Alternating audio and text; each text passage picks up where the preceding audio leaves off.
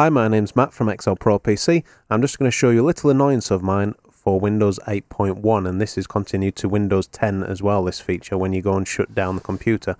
So we go and shut down, and basically the screen, here we go, we're going to shut down now, and it's all shutting down fine. And normally on a Windows 7, when the screen goes blank like this, it's turned off, it's shut down properly.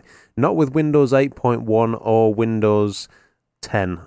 This is, you can still see the blue bars there on the just underneath the Acer logo. That means it's actually still on. One of those is for the charging light, and one of those still means that the computer, the laptop, is active. So it's only just shut down now correctly. So if you're trying to put this into a laptop bag, wiggling the laptop about, you know, bang it on something, you know, that your hard drive is actually still active. So this is a bit of a worry, really, that you could potentially damage your hard drive while your computer is shutting down and not even realize it. So what I would suggest is, when you are shutting down a laptop such as this, and you've still got that blue light, if you've still got activity on the hard drive, you should be able to hear that the laptop is still on.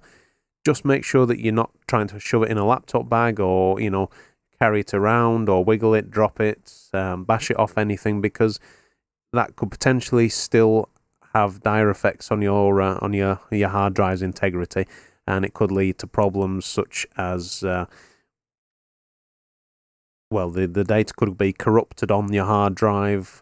You know, the actual hard drive itself could become damaged because of this, and I really think it's a really bad feature.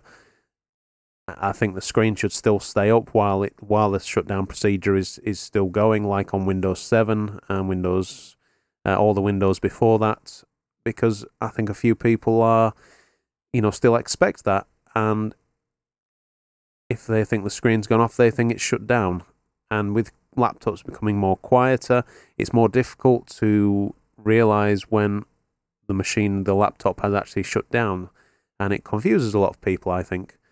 So, this is Matt from Excel Pro PC.